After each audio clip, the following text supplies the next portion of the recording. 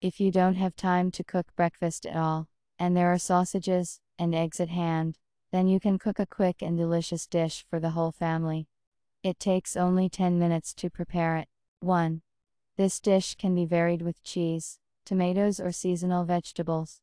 Eggs are perfectly combined with all of the above ingredients. The main ingredients are eggs, milk, and sausages. 2. We will fry in butter. To do this, we melt it on low heat, and in the meantime we cut the sausages. 3.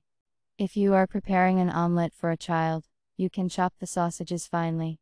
For adults, it will be enough to cut into rings. So, we send them to a preheated frying pan with butter, and fry on low heat so that the oil does not burn. 4.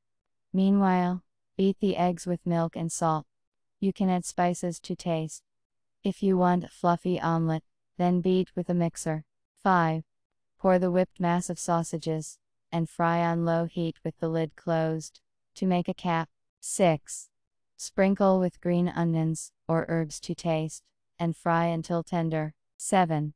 After 5-7 minutes, our dish is ready. If you have time, you can cut a salad of fresh vegetables.